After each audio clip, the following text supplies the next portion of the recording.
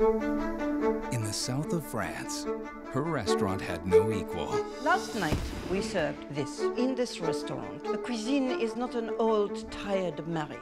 It is a passionate affair. Until one family... Papa, slow down. Stop! Push! Stirred things up. I want to buy this restaurant. Bonjour. This is private property. Excuse me, do you own this property? No, no. Oh, that means you are trespassing too. 100 feet across the street, the restaurant has a Michelin star. The president of France dines there. Can Mr. President order murg masala cooked the way Hassan cooks? People here don't eat those things. They have never tried. Now they shall. We open Saturday night. My son is the best Indian chef in Europe. Raise your hand. Don't feel shy. Don't raise your hand. Raise your hand, Hassan. I'm talking to you. Begin.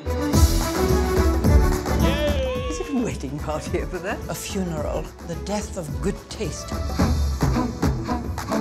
If your food is anything like your music, I suggest you turn it down.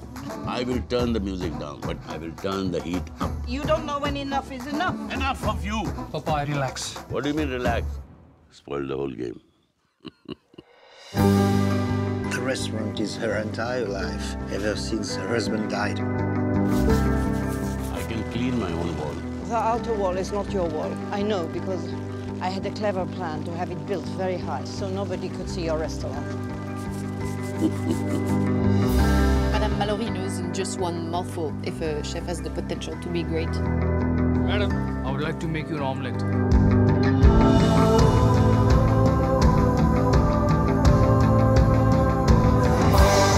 Always up there like a queen or something. You flatter me. You seduce his mind with your tasteless sauces. That is called subtlety of flavor, and that is what he will learn in my kitchen.